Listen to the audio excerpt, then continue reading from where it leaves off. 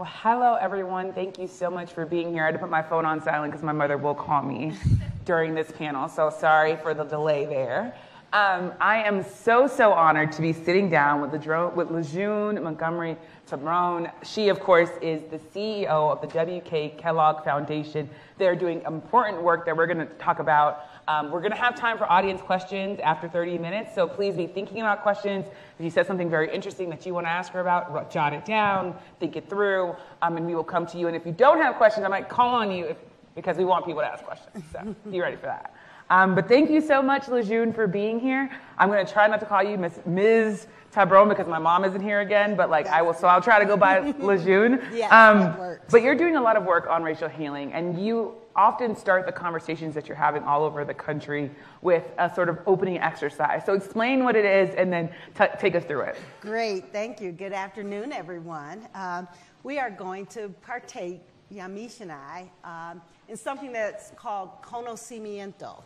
And basically, conocimiento is a way of getting to know someone. It's about acknowledging their presence, attaching to their common humanity, and making sure that as you have further dialogue, that we start off in a place where we are being seen and we've affirmed each other's presence and value and worth.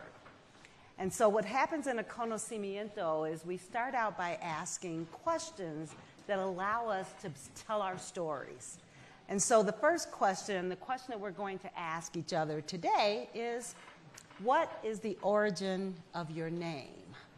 So I'm going to share the origin of my name, and then I'm going to ask Yamiche to share the origin of her name. So my name is June Montgomery Tabron. When I asked my mother where June came from, it was a very interesting story because, there aren't a lot of Junes around the world. And what she said is, because of the military background in my family, she was very drawn to Camp Lejeune, which is in North Carolina. And she loved that name. And my father was in the Army, and my brother was in the Marines, and Camp Lejeune is a Marine base. And so she just said, I just felt that was a pretty name, and I wanted you to have it. I also say, because I'm number 9 of 10 children, that she was running out of names. And in fact, I don't even have a middle name because June was just June. She was like, I'm done. So that's my first name. Montgomery is my married name, my maiden name. And Montgomery is very significant for us and for our family because I'm an ancestor of Isaiah T. Montgomery, who founded Mound Bayou, Mississippi in the South. Mound Bayou, Mississippi became one of the most wealthiest places for African Americans. It was a place where it was an economic boom and vitality for freed slaves who went to Mound Bayou. It was then, of course, through structural racism, dismantled, unfortunately, because it was actually very, very, very successful. And finally, Tabron is my married name, and I cherish it because I actually married my childhood sweetheart after a very circuitous journey. But together we have great 4 children, and it's just a story of love. So that's who I am. And as you can see, as you go into the origin of your name, you begin to connect with another person around what's important to you. So Yamiche, what is the origin of your name? Well, I'm going to fight the urge not to ask you about your boo, because I definitely want to know the circuitous situation there, but I'll ask you that after. Right, I'll ask you that later. Thank you for asking. So my name is Yamiche. My name is Yamiche Leon Alcindor, and Klein is my married name. So Yamiche, I always tell people that it means hippie Haitians, because it was the 80s. My parents were in love.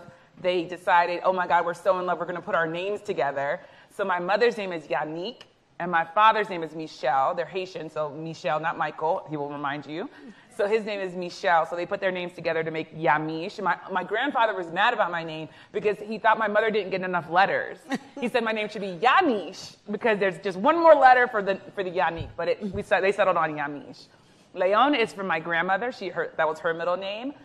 She raised me. My first language in life was Haitian Creole because my mother's mother was, all of my family is from Haiti, and my parents immigrated from Haiti, met at Boston College, so they immigrated separately and connected in Boston. But my grandmother was a big part of my life. The reason why I speak Haitian Creole fluently, I think about her every single day because I just know, as someone who came to this country in her 70s, who left everything she knew behind for a dream of what my life could be, that she would just be blown away. That she would just be blown away at the fact that I'm walking into the White House and doing all these big things, so I just think about her all the time.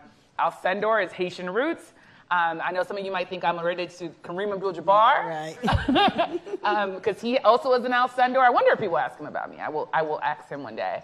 But Alcindor is a Haitian name. We are a number of generations back Haitian. My family is a family of lawyers and doctors that were in Haiti, connected to the civil rights movement in Haiti, where we were founded in 1804 as the first free black nation. We were the only nation where the enslaved people pushed out the white masters and said, we want our country, and so I'm very proud of that name. And the name that people don't really know is Klein, and I have a very beautiful love story. I'm a little circuitous, maybe a little bit, but that's my husband's name. His name is Klein. He's a journalist, and we got married 4 years ago, so that is my story. That's beautiful. Yeah. Well, that's a great conocimiento, because now as we continue to dialogue today, we can go back to the connections, and we make connections around our love, around our ancestors really pursuing freedom and prosperity, and that will continue as we talk today about my favorite topic. Awesome. Well, of course, the topic of this discussion is racial healing. And I wanted to ask you about something that's happening today because it's such a historic day for race relations in our country. Ketanji Brown Jackson is now Justice Ketanji Brown Jackson. She was sworn in, and after 233 years of black women being locked out of the Supreme Court being passed over, because it's not a coincidence that she's the first black woman. She's the first black woman to sit on the Supreme Court. You are, of course, a trailblazer in your own right. You're the first woman and first black woman to lead the Kellogg Foundation. So talk a little bit about what Ketanji's, what her accomplishment means to you, especially as someone who's also making your own history. I know it's not always easy to be the first. No, it isn't, and I have the utmost respect for her, because I know for her to have achieved this level of success, she has worked extremely hard, and she has persevered.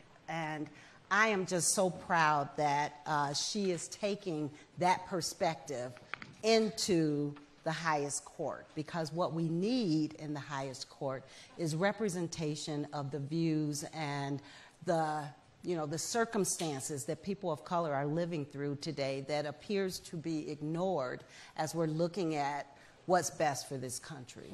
Certainly. So let's dive into, of course, the discussion and what you spend a lot of your time on. For those who maybe aren't familiar, talk a little bit about why racial healing is needed and what that looks like.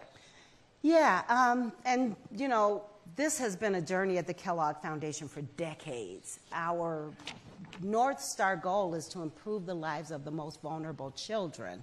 But in doing this work over decades, what we've learned is you can either work on the symptoms or you can look at the root causes. And what we've learned as we encounter the issues of children and families, root causes stem from racism. And if we are not going to address those racialized structures that really impact the lives of people and how they are trying to pursue better pathways, that we're really just nibbling around the edges of a very systemic problem. And so we wanted to take racial equity dead on, to say we got to talk about the systems that create these outcomes. But what we learned is you can't just go right into and have a conversation about racial equity. Healing, we say, is the path to racial equity. It's at the heart of how you get to equity. It's a head and a heart game. And the healing is about building trust. It's about building relationships. It's about storytelling and allowing everyone to be affirmed and validated around their story. And together, once you get to the place where we are talking about our own shared humanity, then you can begin to talk about how do we create the pathways forward for everyone. So racial equity is about the transformation that needs to take place, but healing is the path by which you get there. And so our journey around healing, people think it's the soft stuff, right? Sometimes we've been talking about healing now for several decades, but when we began, I actually had someone say, why is Kellogg funding this healing work? It's the hardest part of the journey. It is truly where we come together and respect one another as human beings and begin to figure out how we can coexist and create alternatives and opportunities for everyone. So that's our work. And as part of that work, you're in 14 communities. I want to read, it's the Truth, Racial Healing, and Transformation Framework. So talk to us about those 14 communities and how that framework plays into that. Thank you. And yes, our Truth, Racial Healing, and Transformation work was really a co-creation with all of our partners. We brought together over 100 of our partners and grantees, and we talked about what is it going to take to transform communities. And it was actually in a moment, if you think about 2017, it was a moment where people were losing faith in our national systems. And what we believed was this work can happen locally. This can be community work. And it can be about bringing people together. The truth of Truth, Racial Healing, and Transformation, it's about storytelling. It's about bringing people together in a community and allowing them to share their experiences in their communities from their own truth and perspective. The racial healing part was in connecting everyone, bringing them together, allowing them to learn and understand the systems that work in their communities and those that don't, and why not. And then finally, the transformation was, let's work together and change these systems for the better. So we came up with this framework truly in partnership with others, really thinking about methodologies around healing that would work. And the methodology that was created is really based on a lot of indigenous traditions of healing circles that affirms everyone, that makes sure that everyone is seen and heard in the circle. But it is really deeply about our commonness and our common humanities and understanding how to navigate the diversity of us as human beings, but yet the pathway forward. So that's Truth, Racial Healing, and Transformation. Once the methodology was set, it was like, where do we do this work, right? And the 14 communities, a lot of those communities, it was a pull.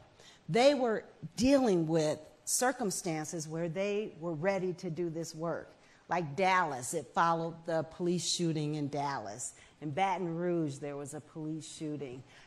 Chicago, there's been ongoing violence. So when we talk about our 14 places, you can probably map them to news stories. But they all were ready to say, enough is enough. We want to do this hard work. And so we have a framework around, if you're going to do this work, you have to have certain stakeholders in the room. So it couldn't just be people talking to the choir. You had to include people who would be opposed, leaders in the community that create these systems. We know systems don't just happen out of thin air. People create these communities that create disparities. So how do we deal with the leaders in communities and have them understand the impact of their decisions and to build better systems for all to thrive? So 14 communities, they've been working at this now since about 2017, and they've truly now created transformative policies and practices that serve more of their communities, and the work continues. Can you talk about an aha moment or a community where you see this is the sort of specific change that's happening? Yeah, and I like to start with Kalamazoo, because Kalamazoo and the Battle Creek community, my community, they joined together and worked on this effort. And in Kalamazoo, they were really addressing housing policy. And there were very discriminatory housing practices that were happening in Kalamazoo. And people were losing their homes, particularly during COVID. More people were homeless. The homeless population in Kalamazoo was really so bad that they were just living along the river. And no one could think of what to do. And the TRHT coalition came together and decided that they wanted to address these discriminatory housing practices, and they formed these bodies of work. They connected all the nonprofit organizations that work in this space, and they actually were able and successful to change the housing ordinance in Kalamazoo that prevented all of these discriminatory practices for in the future. So, you know, landlords could not discriminate, people could not be certain backgrounds that were based on your income and race, and things were not allowed any longer. And coming out of that, today there's an organization in Kalamazoo that has gone across the nation to look at best practices around housing. And now they are beginning to build what they call tiny houses. And they're putting up these tiny houses, like 400 square feet, for the homeless. And just 50 pods they were able to put up, but all of the homeless issues that they had dealt with for decades, through this process, they were able to take it, change the policies, change the laws, give people a pathway to create housing communities for the homeless. And it's still ongoing, but it's an incredible body of work, and it takes us all the way from the truth to the racial healing and into the transformation. Well, that's a phenomenal story. Yes. It sounds incredible. You said something about sort of talking to the choir and preaching to the choir. How do you do this work, given the fact that our country is so segregated and people live in communities that a lot of times can be can really just be a sort of a reflection of who they are and their races, even block by block when you go to different places? It is. And we knew that going in. So the TRHT framework, it is required that we think about narrative change as a major way of shifting the narrative around who we are as people and how we coexist. The other part of the framework was around healing. So those were two things that needed to be in place. And then there were these three pillars. One was segregation and separation. The second one was criminal justice and mass incarceration. And the third was economy. How do we create better opportunities for all? And so when you look at that framework, we knew going in that we believe that segregation in and of itself is one of the most powerful tools for racism to continue. And we knew that because people live in very isolated places with people like themselves for the most part, that we needed to address issues of separation and think about how do you bring people back together. Coupled with the separation is a current narrative. Who controls the narrative, what people have access to or what they listen to, which we felt, again, was very isolated. Our goal was to begin to think about how do you not get into this polarized place from an either or, but a both and concept. So first of all, starting with stories and validating everyone's stories, because everyone's story is their story. No one can debate that. So when we think about bringing people together and first around their stories and who they are and what validates them and how do we affirm them, but then as we go into more of the controversial topics, how do you think about those from a both and perspective? It's not your truth or my truth, but how could both of our truths exist? And does this mean that you're sort of pulling from different communities and saying, okay, we're going to make a conscious effort not to just stay like if you're talking about Washington, D.C. and Anacostia, but we're going to go through and make sure that there's racial diversity in different parts? The construct of the TRHT has to be diverse. And sometimes it's a smaller space, sometimes it's across the state. Like our TRHT work in Mississippi is in Mississippi, primarily in Jackson. But it's, you know, we need a diversity of participation to make that circle complete. And with that, of course, then comes how do you address some of the most difficult issues that may come up in that circle, which they will come up. And our methodology, I think, anticipates that and makes sure that when there is that kind of controversy, that there's a way of dialogue that doesn't blame or shame anyone. We kind of diffuse that, but we get to the root of the stories behind these issues. And typically, it ends with, I think, a place of a deepening of understanding, a way that people can come together. You may not agree, but at least there's this level of awareness and understanding that gets built across our differences. And when you're talking about difficult topics, just in the last 2 weeks, you have the abortion ruling, you have January 6th, you have guns. These are some of the most sort of hardest topics, and people are so passionate, and it goes to people's faith, right? It goes to sort of their culture and how they grew up. How do you think our nation wades through those issues? And is the Kellogg Foundation sort of doing the work or wanting to do the work in those topics? We definitely want to do the work on those topics. I've just, you know, we are about children, and we want all children to thrive. And I have just seen way too many school shootings than I can ever tolerate. And I do think a conversation needs to happen in that space around how do we protect our children? How do we make sure that their hearts and minds can thrive in the next generation? And I keep telling people, you know, we're the adults. They can't vote. We're supposed to vote to protect them, and yet nothing is happening to protect them on this such a serious topic. So definitely we want to engage around all these topics.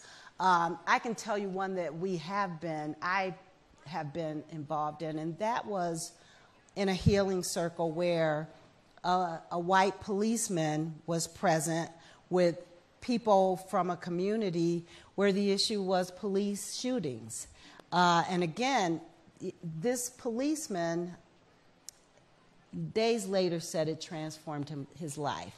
But in the moment, the power that this person was used to drawing in a situation like this was diffused, which meant he had to listen to different points of views and perspectives. And it wasn't welcoming because that power dynamic is always more placed with the person with the gun. And so I've been in places where these very, very difficult conversations occur.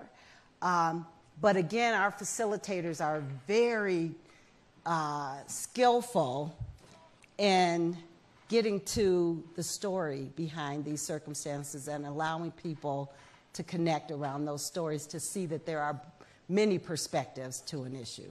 And it's really interesting that you say that and talk about many different perspectives, because I'm thinking about the conversation we're having in this country around truth, right? Exactly. And sort of there isn't even a shared set of facts in many cases. How do you navigate that? Yeah, it's difficult, right?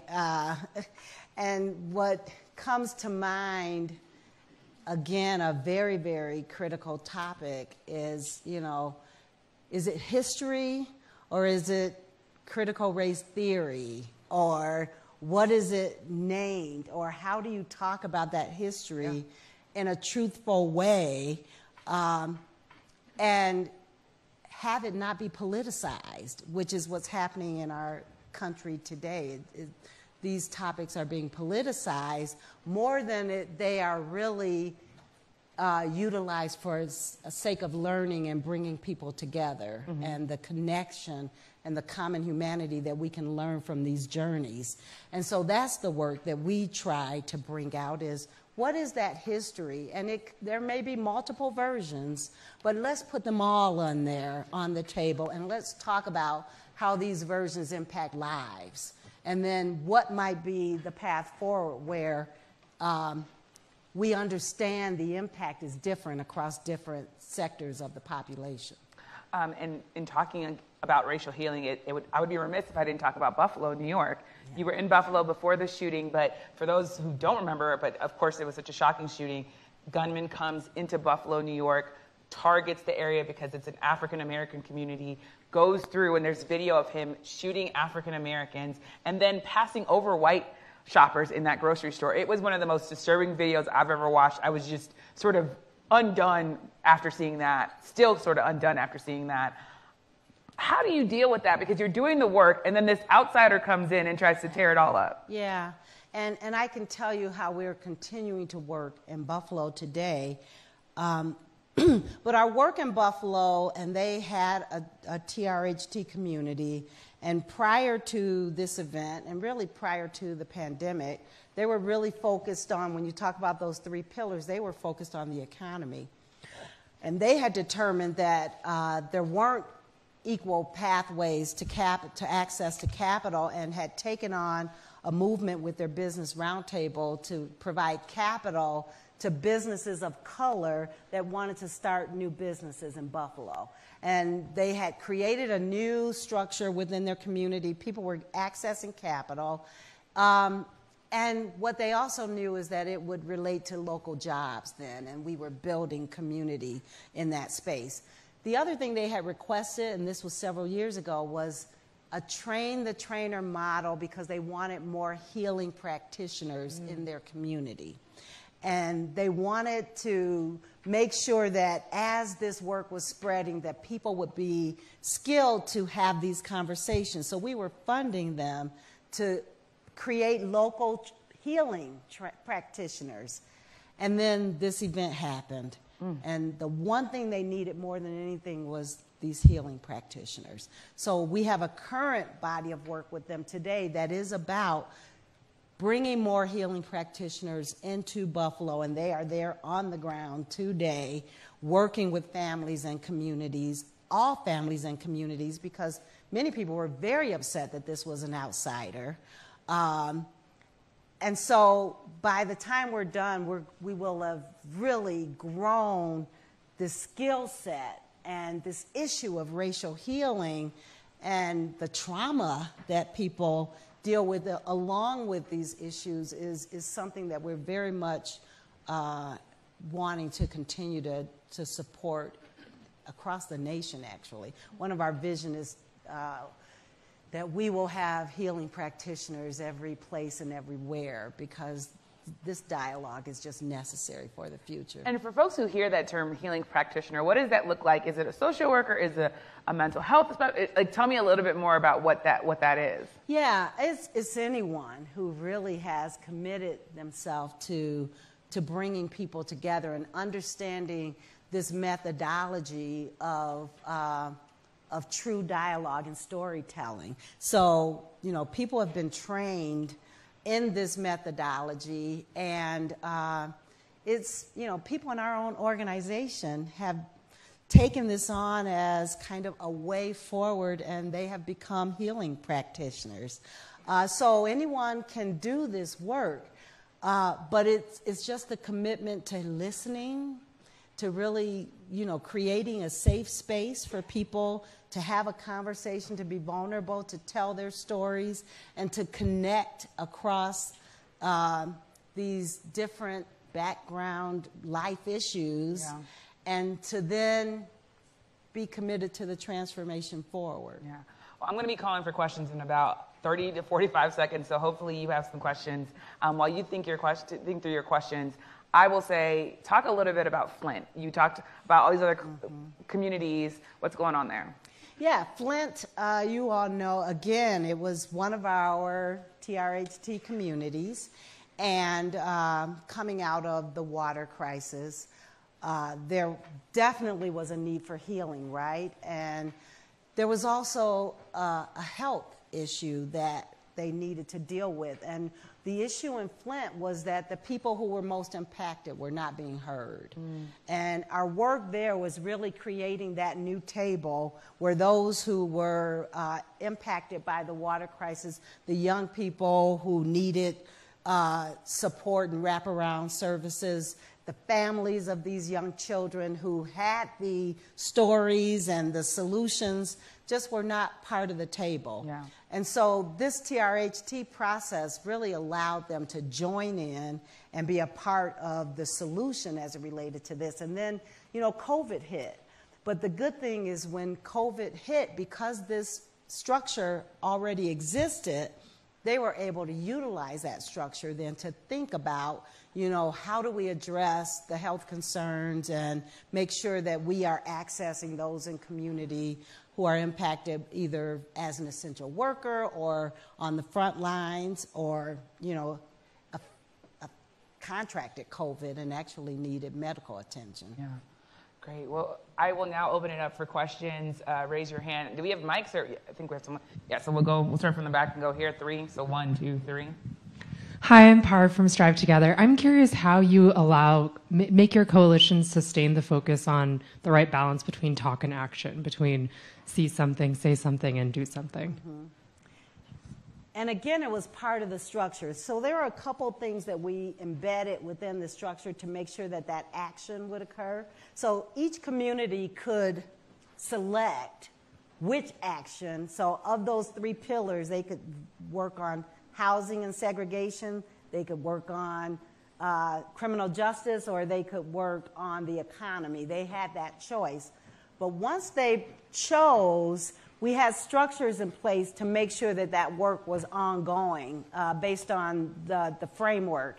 The other thing that we required was that there be local partners so that it wouldn't just be Kellogg coming in with all the resources, and as soon as the resources left, the work wouldn't continue. So part of the structure was there was a community foundation or a local fiduciary that also we matched some of the local investments so that there was ownership, and that then they were very intentional about this is what we are pursuing as a community, and this is how we're going to track it. And of course, they were tracking. We've tracked it. We've had evaluation that goes alongside all of the communities, had resources for evaluation so we could make sure that they were pursuing those results. This young man was next. And then we're going to go here. Hi, my name is Sixto Cantor. I run an organization focused on transforming foster care. You know, grew up in foster care, was adopted, was a very racist, abusive adoption, came back in. And I used to think that was a very unique story, but it's not. 53% of all black families will experience a child abuse investigation. 10% of all black children in the United States will experience foster care. And so I have a 2-part question around, one, this sector could benefit from racial healing, and yet we're not there yet, and not having those deep conversations feels very normal for us to say, yes, we're disproportionately affected. Mm-hmm. So what advice do you give to folks who are trying to create that racial awakening within a particular sector? Mm-hmm. And 2, does any of the work that you all are doing intersect specifically for child welfare? Yeah, I think that's a great question. Some of our work in the past has been particularly related to the foster care system, and particularly related to people who time out of foster care as adults and need support. We've done that both in community as well as their journey through higher ed, which has also been an interesting pathway. So over time, we've invested in that particular system.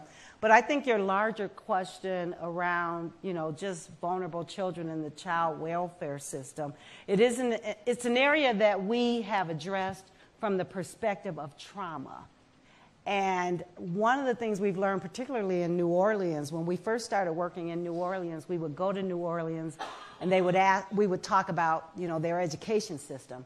And they would tell us, you know, if you're not going to deal with child trauma and the fact that a lot of these young children have walked over a dead body on the way to school, have seen these types of murders, have had someone in their family shot, that trauma is so present and relevant that we don't even want to talk to you about education until we can figure out how to make our children safe and well.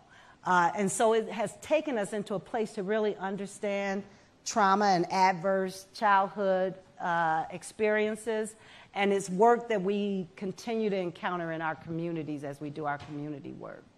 And it's such a really good topic. I know I have a couple NBC folks. Could you get his information? Because I would want to circle back with him. That sounds like a story that we can do. So next up is Andy. Thanks. Could you please elaborate on the economic piece? Tell us some of the objectives and also some of the successes that you've had. So in our space around economy, we've done a lot. So I'm going to kind of parse it out a little bit.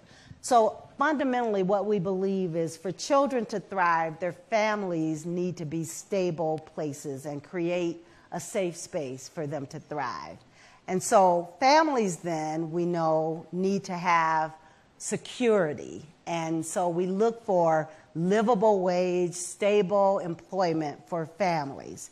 And that could be either, job opportunities in a community, or it could be they have a dream of starting their own business. So it could be, how do we support them through that financial pathway to securing financing and loans to start their own business, entrepreneurship. We also look for, the systems that may not be equitable in that space and how we can help look at the barriers to employment and how we might help dismantle some of those systems so that everyone who is working and able and wants to be a part of that economy can participate. So that's one stream. The other stream that we've worked a lot on then is with corporate America to think about, how might we support in a community the businesses that are there and the training and what's necessary for the families and the children. So, an example of that is in our New Orleans work, they were in need of welders. And so what we did was we supported training women and bringing people into the welding industry to match the needs for that particular community for what was happening in New Orleans. So every place is different, but we are working in community to kind of find out what the needs are and to try to be supportive around creating those pathways. Another body of work we're doing is we created this publication. Is called The Business Case for Racial Equity. And what we know is that if we were to really focus on giving everyone an opportunity that wanted one and to remove the disparities in that economic ecosystem between whites and people of color, if we had full equality, we could actually generate another $8 trillion of gross domestic product by 2050 just by making sure that everyone was fully engaged in the system. So understanding that this isn't just a nice to do, it's also we're leaving money on the table if we're not doing it as an economy, and there's a win-win scenario in there for everyone. And so we talk about that shared fate and how this is good for business, and it's also good for children and families. So that's another stream. And finally, I'll talk a little bit about our expanding equity work, which is work that we're doing with corporations again around why there are such low representation of people of color in many of these companies. And after the George Floyd murder, many companies made statements and finally expressed their understanding and awareness of these disparities, and they wanted to be a part of the solution, and they didn't quite know how. So what we've been doing at the Kellogg Foundation, because we have proclaimed ourselves to be an anti-racist organization and actually did that in 2007 and have been on the journey for almost 2 decades, we've been sharing our own practices on how we have become an organization that is 51% people of color, and our board is 60% people of color. And all the lessons, we've been sharing that with corporate America in a way for them to change their practices and systems. And we started out with 5 companies. We said, in the financial services sector, would you be our first cohort? We're now over 100 companies. all really wanting to learn and make some significant transformation within their institutions and then be champions elsewhere. We only have time for probably 2 more questions. I saw your hand in the blue, and since we haven't been over here, maybe we'll come over here at some point. Mine's really quick. Thank you for your inspiration and your action. There's a Yiddish word, verklempt. But my question to you is the healing practitioners, is that a volunteer position? There's how does that work? It's a both and there.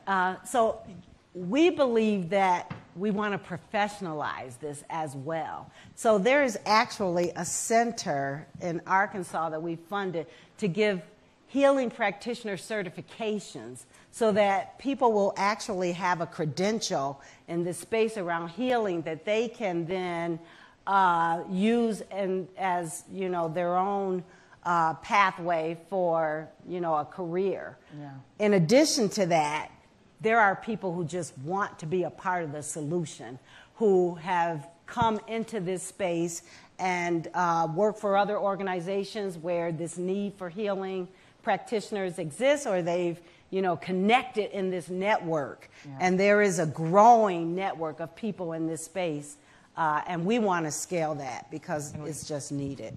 One more last question. Everything was over here. Didn't you have your hand up?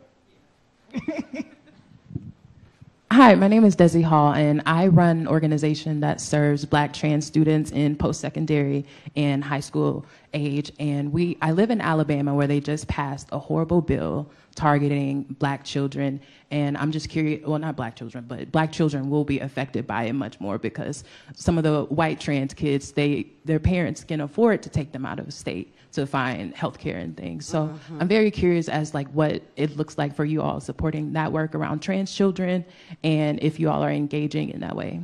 We have a couple seconds left, so if you just answer this question, and then I have one quick question. So okay, just giving you the time cues. So again, I wouldn't say that we have a direct program there, but again, as we see that intersection in the communities where we work, we engage in those conversations. It's an interesting, our work is more in that early childhood space when we think about the engagement with children in their earliest years, age 0 to 3rd grade. Yeah. But I understand the issue that you're presenting. It's not work. I should say I went to Alabama and reported on that story. It's definitely a story we should watch. Wow. Last quick question, super quick. Today we announced the Kellogg Foundation is joining forces with the NBC Universal News Group on an editorial collaboration focused on racial equity and healing, sponsored by the foundation.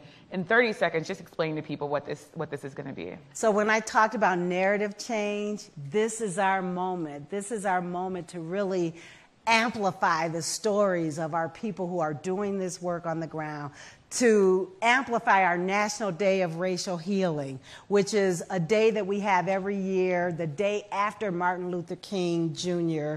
Day. And we intentionally made it that day because we know that we are all inspired by Dr. King's vision, and then action must follow. Yeah. And the National Day of Racial Healing is about how people are coming together and healing and acting to create opportunities for all. And our NBC partnership will be about telling those stories, showing how this work is truly happening on the ground, and bringing people together to really celebrate our success. Well, thank you so much, June, for explaining your work. And thank you all for joining us. I really appreciate it. Thank you so much. Yes. Thanks for watching our YouTube channel. Follow today's top stories and breaking news by downloading the NBC News app.